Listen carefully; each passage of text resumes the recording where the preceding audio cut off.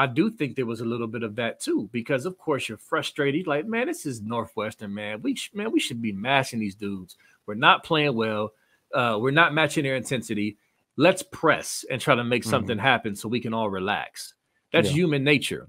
Yeah. And I definitely saw some of that. And so that just made it even worse, because at the end of the day, as bad as they are, Pat Fitzgerald, was Bowl. He was going to have them ready and playing well and sound, despite how bad they are. So if we're not playing the way we should, they're going to be able to take advantage of little things that we're not doing. And I think we saw that, especially against the run. It was crazy because it seemed like Northwestern was making the plays they needed to make. We weren't.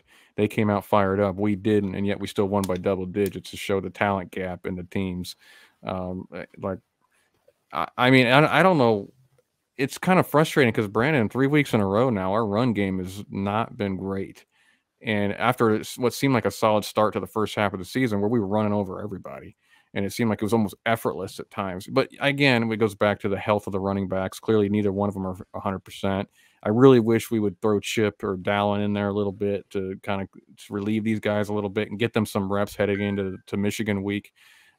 Because I just, you can't just have only one of them going in against the team up north. You got to have both of them or you got to have more.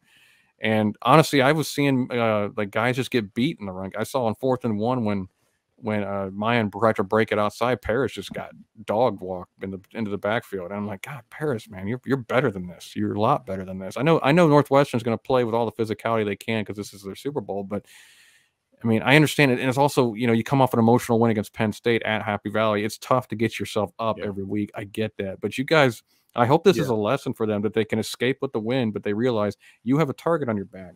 You are Ohio State. You're a top 5 football team. You're still one of the best teams in the country, even after today, because we're still the only team that has won every game by double digits.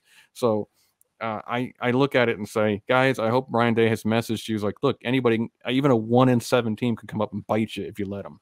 And so every game from here on out, we have to take seriously. And I said this on my own podcast. I said, do we just kind of like put guys on a pitch count until we get to Michigan? And I'm going to correct myself. And I think Johnny's absolutely right on this. My co-host Johnny is that you got to just have everybody ready to play every game and show that you guys, we're taking everybody seriously from here on out. Yeah, absolutely. I 1000% agree. I mean, I get it.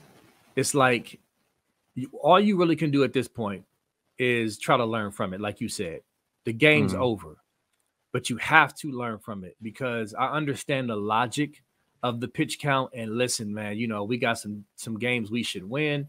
Let's rest our better guys to try to get them healthy for, the big games, the stretch run. I mean, against the team up north and stuff like that. I get it from a logical standpoint, but if you can't focus enough to come out and knock that lesser team back early and establish yourself and be dominant, then you really don't really have that luxury like you thought you did, because you thought you had the luxury because of depth.